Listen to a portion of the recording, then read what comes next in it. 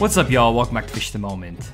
So today I'm on Table Rock Lake in southern Missouri, and I've been hearing from a lot of my friends, local tackle shop, guides, and pretty much everyone who fishes on Table Rock Lake that the bite was on fire out there and that you can catch a ton of fish on jerk baits pretty much everywhere. And so I came to the lake prepared to make a video on how to fish jerk baits. I put 4 jerkbait rods on the deck of the boat to start the day. I did a whole intro talking about jerkbait fishing. I was explaining how I retrieve the bait, all kinds of stuff. And it's kind of funny because I was trying to make this video explaining to you how to catch fish on jerkbaits when I didn't quite understand how to get these fish to bite on a jerkbait, which was evident by the fact that I didn't catch a fish for 6 hours. And it was very frustrating because I catch a lot of fish on jerkbaits in a ton of different lakes, and it's one of my confidence baits. But for whatever reason on this day, I just could not get these fish to bite the jerkbait. And I later found out that the fishing just wasn't that great that day in general, and even some of the locals weren't catching them on jerkbaits that day.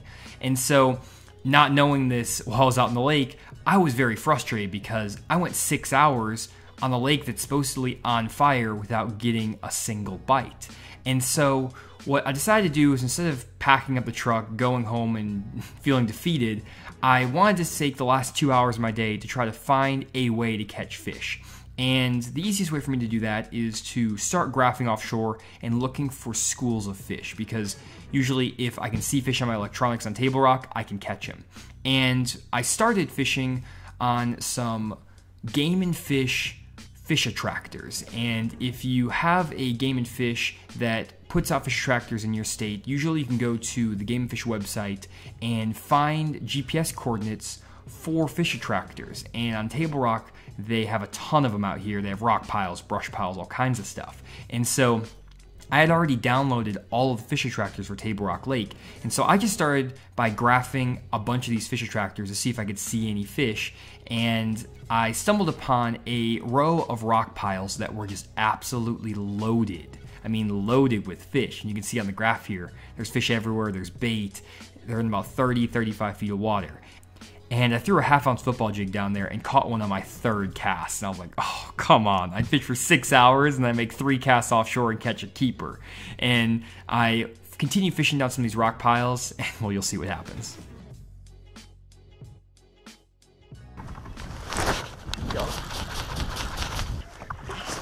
See, now that's what I'm talking about. Getting some tanks out here. Yes! Man, I don't know why I was so stubborn with that jerkbait all day long, because I mean, I came out here for 30 minutes, guys, and I'm loading the boat offshore out here on these rock piles. And it's just crazy because I know I catch a lot of good fish on a football jig this time of year offshore, but I was so stubborn trying to force that jerkbait bite that wasn't happening for me. I could just come out here and catch some awesome fish here in 30-35 foot of water. This is crazy. You get back down there though, because they are chewing. That's the crazy thing, guys, is that a lot of times you might hear from a local guide, a friend, reading an article online, whatever, the fish are biting one way. And everyone was saying that the fish on Table Rock are chewing the jerkbait right now. And I'm sure that there are fish to be caught in a jerkbait.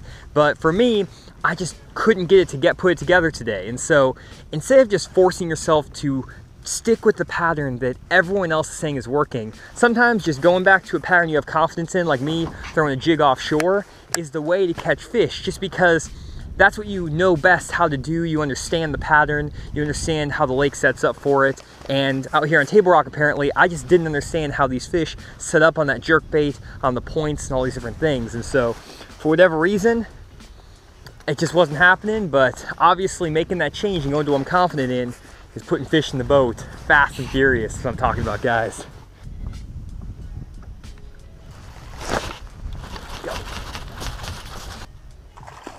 Man, these are some big spotted bass out here. What the heck? Look at these spots. Oh my gosh. That is a big one. It actually looks like a mean, or it looks like a mean mouth actually, but that is a tank of a fish right there. Same exact big. Sorry, so I'm just, Oh, I'm so excited I caught fish today. I was struggling so much. I hate coming out and just not catching anything.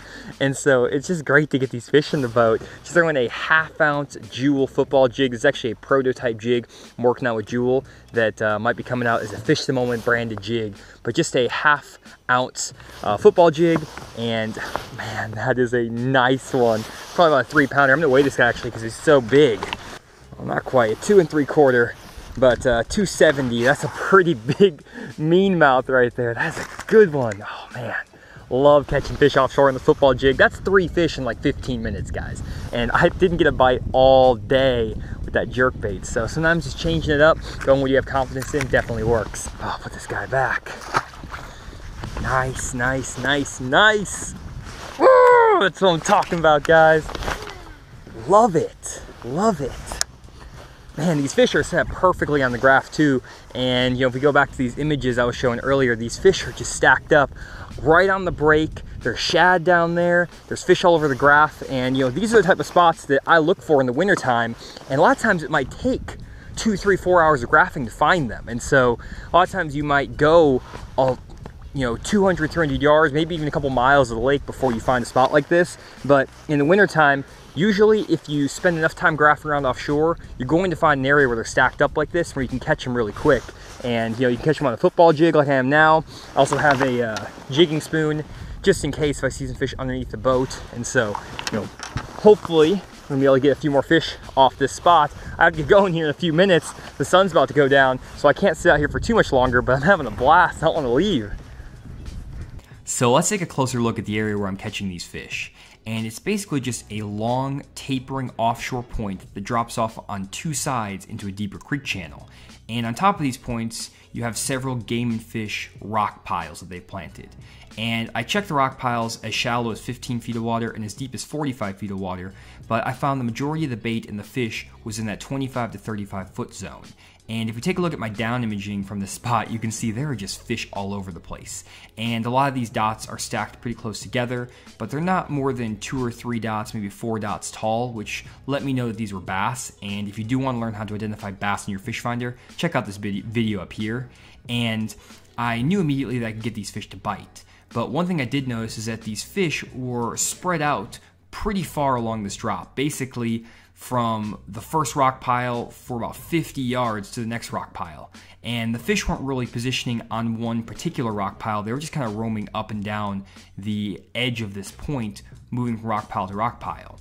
And that kind of has to do with the cloud cover we had on this day, and that cloud cover a lot of times makes these fish roam around. And so I started just throwing that football jig down there, and I got some really good bites. So after catching 3 good fish on the football jig, I started having fish just peck the jig or short strike it. And a lot of times what happens on these areas that have spotted bass mixed with largemouth is that the bigger fish will eat that football jig first, but then the smaller fish won't actually be able to get the football jig all the way in their mouth. And so I decided to switch up to a bait that had a little bit smaller profile and had some treble hooks, and that's actually a blade bait. And a blade bait is basically just a big hunk of metal that has some hooks on it, and it vibrates when you move it up and down. And I threw that bait down there and got a couple fish to hit it before I actually connected with one, but then finally I hooked a fish.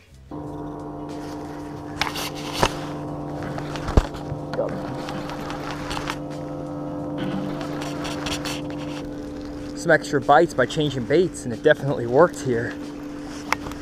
There we go. Look at that right there, blade bait fish. Not as big as the football jig fish, but still a decent one. This is just a, I think it's called a ledge hog blade bait. I'll put a link in the description with the bait, but that's a nice little spotted bass right there on the old blade bait. That's what I'm talking about. And if you guys never fished a blade bait before offshore for fish, all you have to do is, let me get it hung real quick. It's super simple. All you have to do is fire that bait out there, let it sink down to the bottom, and basically it's just a hunk of metal with some hooks hanging on it. So it doesn't work that great when you're fishing around brush or like wood, but if you're fishing like rock piles like I am here, it's a great bait. And all you have to do is just kind of lift your rod tip up.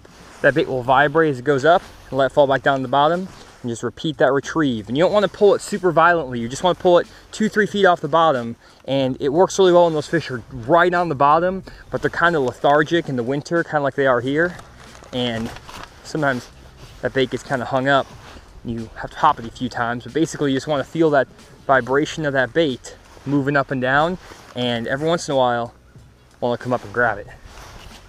And one thing I really like about this specific blade bait I'm using is that it's a 3/4 ounce blade bait, which means I can cover quite a bit of water with it, even when I'm fishing in 30 to 35 feet of water. And like I mentioned earlier, we have these cloudy skies, which is causing these fish to roam across this point. And so a lot of times, dragging that jig down slowly is not a very efficient way to fish these areas, but fishing that blade bait up and down off the bottom is a great way to intercept those fish that are roaming around this point. And I seem to get a lot more bites on the blade bait than I did on the football jig, and I could also get them to connect with it when they swiped at it, just because I was throwing the treble hooks on it. So really quick guys, if you enjoyed this video and want to support more content from Fish the Moment, one easy and free way to do that is by going to my website, fishthemoment.com, then going to the Support Fish the Moment tab at the top of the screen. This will take you to a page with a couple different ways to support my channel, and one of those is my Tackle Warehouse affiliate link. All you have to do is click on this link, it'll take you straight to Tackle Warehouse, and then if you check out on Tackle Warehouse using that link, I'll get a small percentage of the profits from any purchases you make.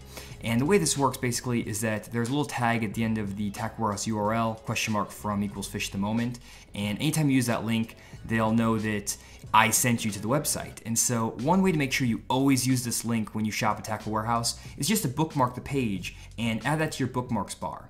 That way, anytime you go to Tackle Warehouse from that bookmark link, you'll be taken straight to Tackle Warehouse using my link, and I'll always get credit for all your purchases. So if you do like the content on my YouTube channel and want to support me further, this is a really easy and free way to do it, and I really appreciate you guys taking a few minutes to do that. There we go.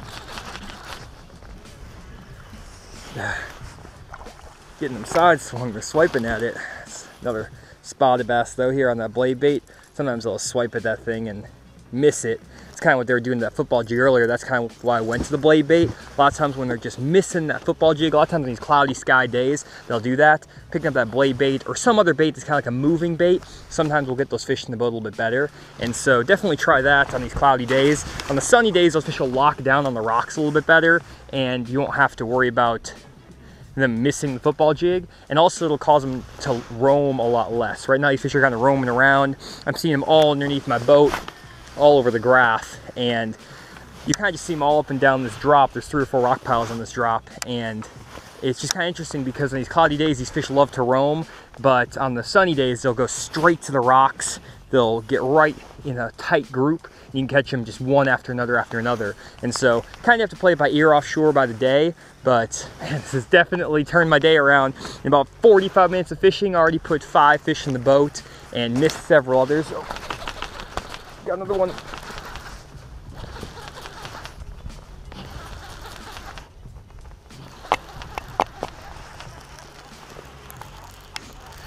Oh, my camera in the back just died, so we're gonna have to do this old-fashioned style with my front chest camera on the GoPro. This blade bait is definitely working. These fish are a lot smaller on the blade bait, but they're still eating it. There we go. Another one on the blade bait. Now we're really putting some damage to them. Okay guys, so the sun's about to set, so I'm gonna head out of here, but I had a blast salvaging my day with that blade bait and the football jig offshore in these rock piles. And it just goes to show, sometimes the dock talk and what the local guides or the local reports tell you is working doesn't always work for you. It's hard to catch other people's fish, and so if you're struggling on the water, trying to do what everyone else is doing, try something different, stick to what you know, what you have confidence in, and a lot of times it'll help you put a lot more fish in the boat. So thanks again for checking this video guys, hope you enjoyed, and I'll see you on the next one.